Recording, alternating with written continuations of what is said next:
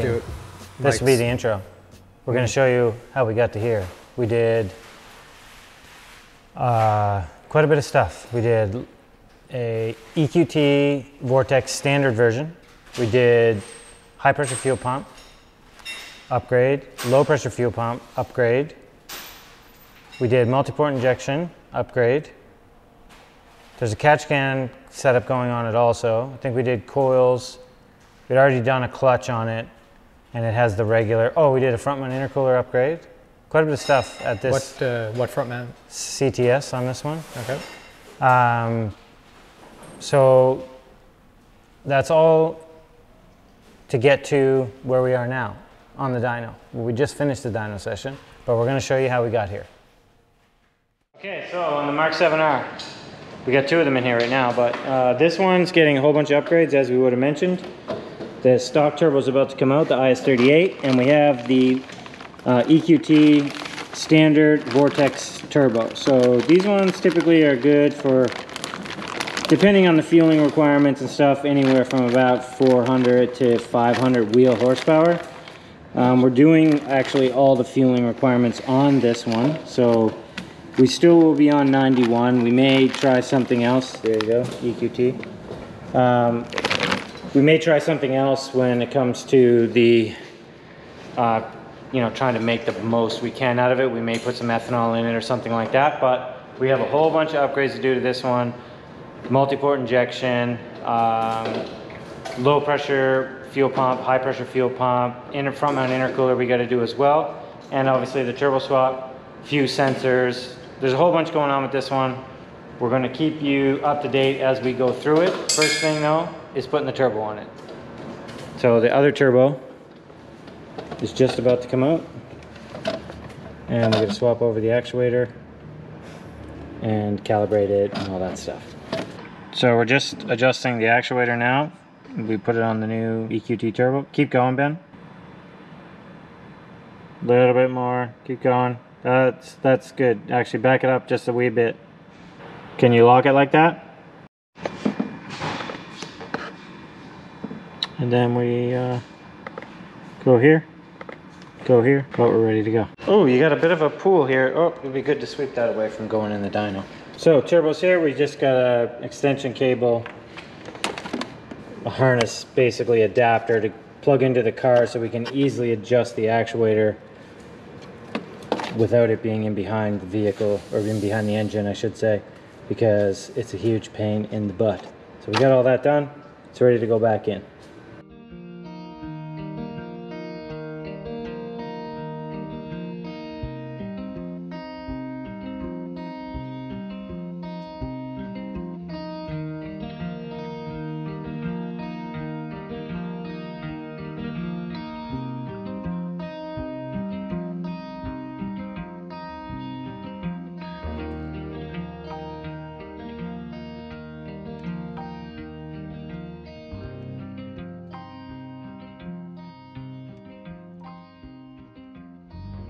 Continuing on with this Mark 7R, obviously it's torn apart for the front mount intercooler, and we're trying to do all the other stuff at the same time to kind of, you know, streamline everything.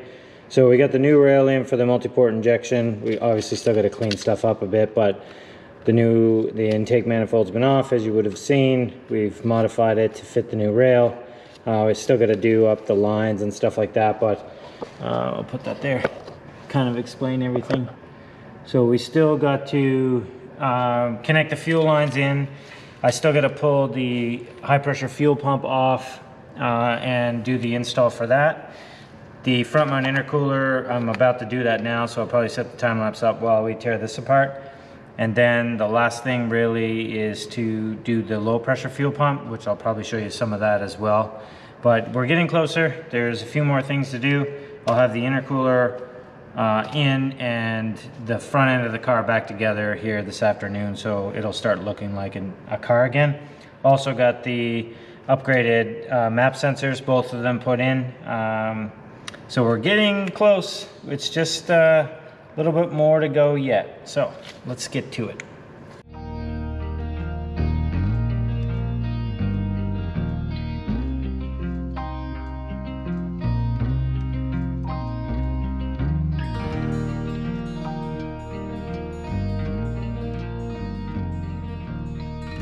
Okay, so I actually stopped in the middle of reassembly on the front end because I had to I have to pin some wires into the harness, the factory harness for the multi-port injection.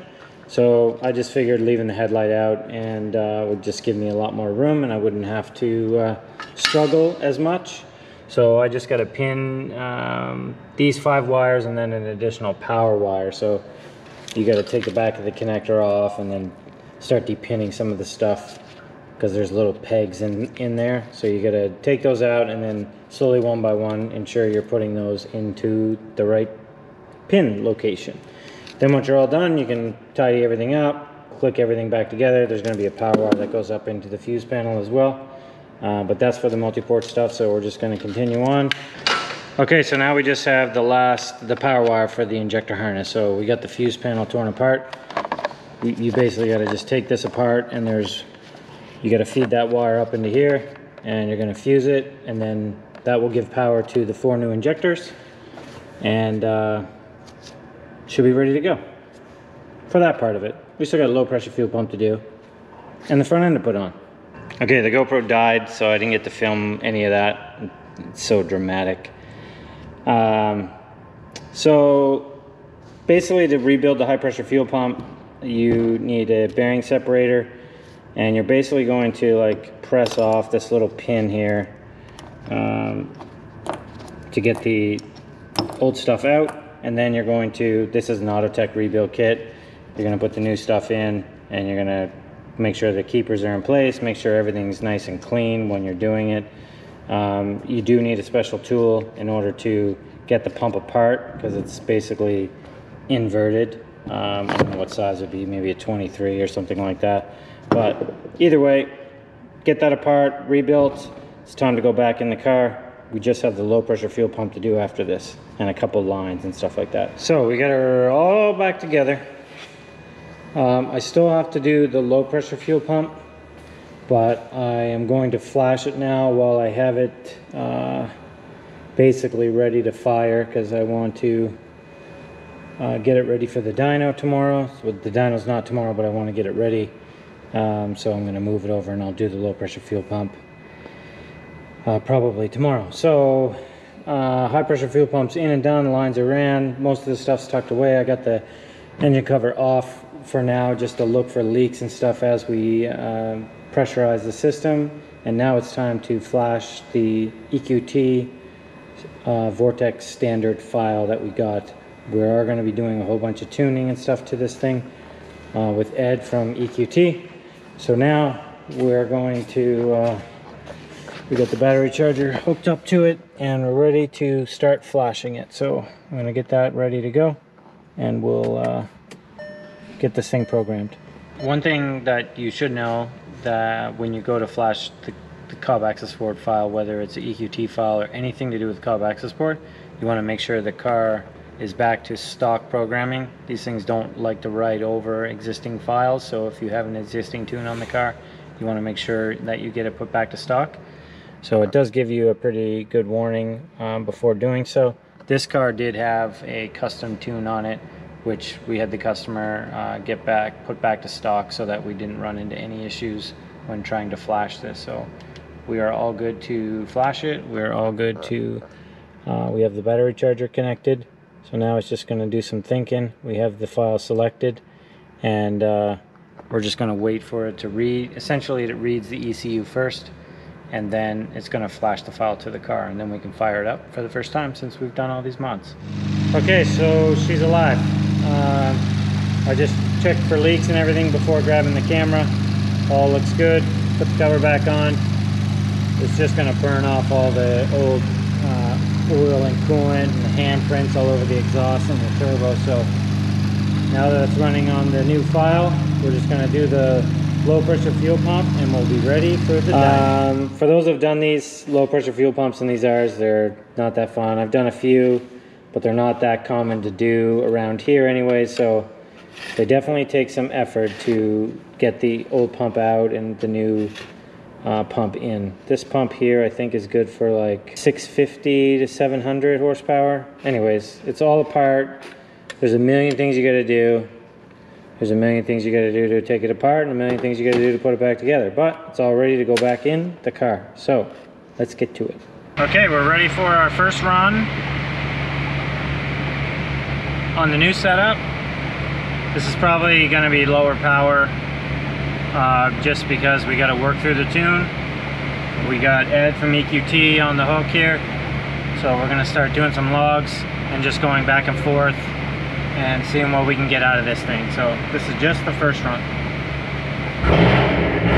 And this thing's loud, by the way.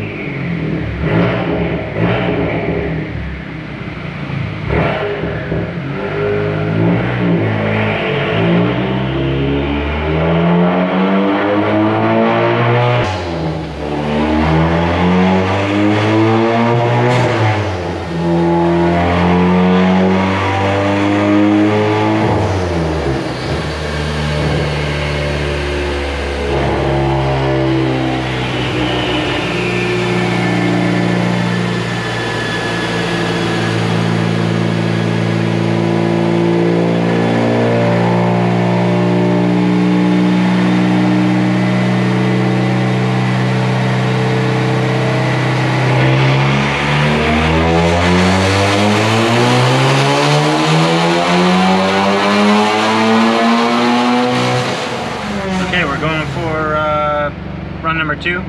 First one was 380, I believe I said. So we have an update. We also swapped out the plugs. Something a bit better than what was in here. And we're ready to go.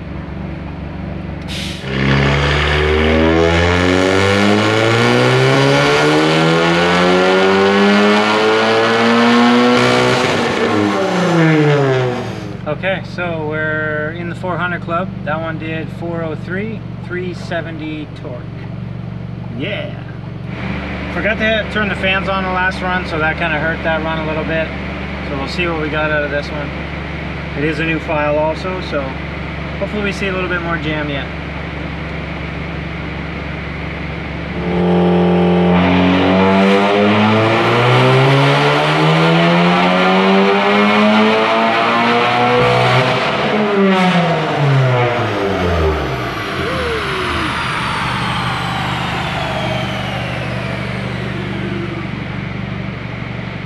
Looking pretty good. 431. We have to remember, everyone, this is on 91, Canadian 91, which is complete garbage. There's no ethanol in this. 431, 389 torque. Wow.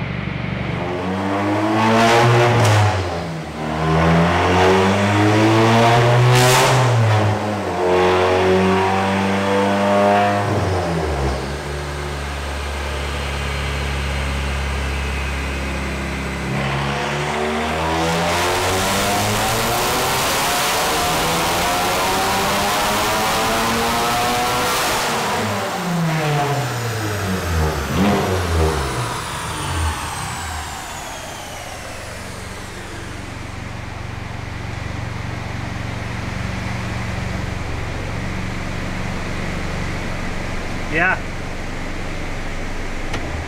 So 400 on the old pump, pretty good. 435, Oh, I was looking at the torque, even better. That's sick. 400 torque, yeah. Awesome.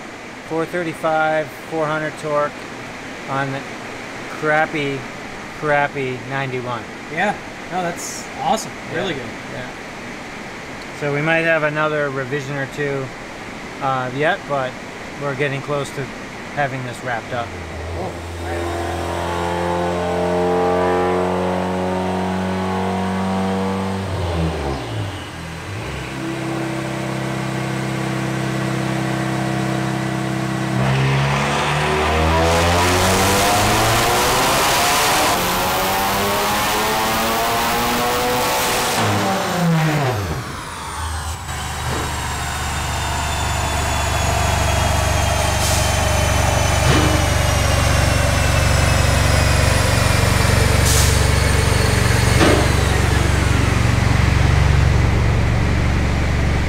Crazy. 434, 407 torque. Just nutty. pretty safe to say this is pretty where we're ending up around 435. yeah, pretty much. Yeah, a little more torque that time. Yeah, just a little spike at the top, at the beginning there, but this might be it. Okay, so we didn't have this car in the dyno at the beginning of these mods, but I have had this car in the dyno maybe early this year or last year, late last year. It was last year. It had a custom tune on it. It did 329, 337 torque. What custom? Would have been like stage 2. Don't know the name. Don't know. Don't care. Just custom sort of. It dynoed comparatively to the other stage 2 cars that we typically do. It was down a little bit on horsepower comparatively. Like they typically do like 330 to 350-ish, depending on the mods, with like R91, all that sort of stuff. But it was still clean. The guy had a lot of fun with it. He's gone out and done lots of playing around with it. So now, with all the mods, as you would have seen, we've gained over 100 wheel horsepower. So our highest run was 435. Actually, we've had plenty of runs at 434 to 435. 434 and 407 torque. And if you look at the torque, it is like dead flat. And it's also like 3,700 RPM, you have 400 foot-pounds of torque. It's insane. Well, on paper it's insane, or on screen. Paper screen? Paper screen. It's going to feel insane. Yeah, so, I mean, we kind of compared this earlier to Kayla's R32, which is obviously a 3.2 liter. Yeah, I don't want to talk about it. VR, 6-cylinder with a bigger turbo, and this old R would definitely give it a run for its money. That's for sure. Right now. Right now. Right now, because the R32 is broken in a million pieces. This is on 91. This no ethanol content. I would have said this probably 20 times in the video. 91, our 91 is junk. Ed, who was behind the keys on this, because this is a callback to sport. That's another thing I forgot to mention. Callback to sport with EQT. He was saying basically the same stuff. Your so fuel. He was sending you some files. Our fuel is really trashy, and which we already know. But it's good to see other people see how trashy our fuel is. So when people look on the internet and see what kind of numbers others are making, we're just dealing with a major handicap in the fuel department. So this same setup with ethanol, like when I was chatting with Ed, like an E50 blend, he's saying it should make right around the 500 horsepower mark. I don't know if we'll get to that. We have the fueling upgrades to be able to do it. It's just a matter of, you know, talking to the customer and making sure if he wants to do it. Ethanol's not readily available here for us, so if he does do it, he's gonna either have to buy a barrel of it, or maybe we can spare some here and there for him from the stuff we use in our drag car. But we're gonna go take this for a ride now, and Clayton actually has almost this exact same car as a daily, Clayton and Kayla.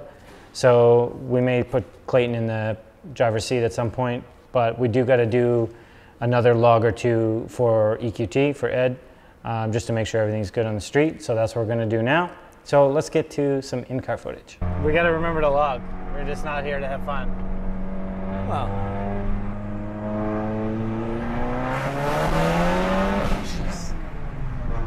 Are you ready for that? No, not really. Clayton, you filming? I'm filming. Do you have a smile? What? Do you have a smile? Yeah. Yeah. Always. So no, not always. Always. But after the drive. Yeah. We don't know if you'll see any of the footage. Clayton will have to dig through it. We don't want anything incriminating ourselves. Although we drove all the way to Mexico, there's a reason I bought a dyno, so that I'm not out doing this stuff on the street.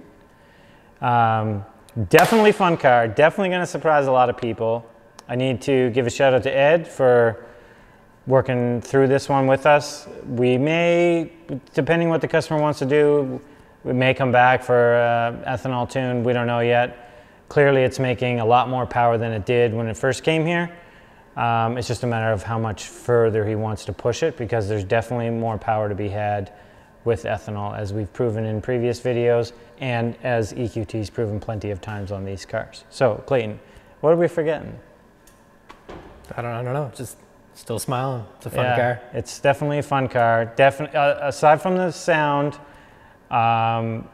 this thing is the ultimate sleeper, really. Yeah. And I know there's guys out there making more horsepower than this, but for a 91 octane car making this kind of power in a four-door Golf, that you can daily, no problem. No problem dailying it. So all the links to everything that was in this build is in the description. If anyone's looking to get anything, hit us up. Hit us up. Yeah, we got a lot of it in stock, and the stuff that may not be in stock is generally only a couple of days away for us. So if you have any questions or comments, be sure to ask below, and don't forget to like and subscribe, and we'll see you in the next video. So this one, I don't know what to say. We'll have to start over. What you doing? Get out of here. Are you sweaty? It's warm. It's warm. Yeah. This car, okay, Ben, you'll have to just be a little bit quiet. Okay, boss. All right. Fire it up. Go enjoy it. It's already warmed up, so you can literally just start beating on it. Sweet. The car used to rev to like 65. Yeah. It goes to like almost 75 now. Oh, that turbo sound. Oh, I'm in love. It's very hard to control myself.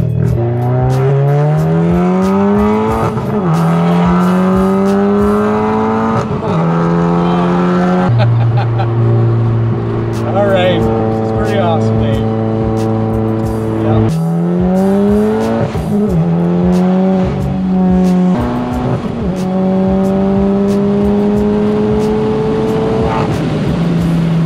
That works.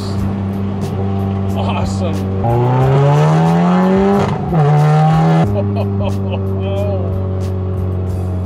Oh my. Dave, you're a miracle worker. Thanks, EQT. You guys rock. Very happy with that. Very, very happy with this.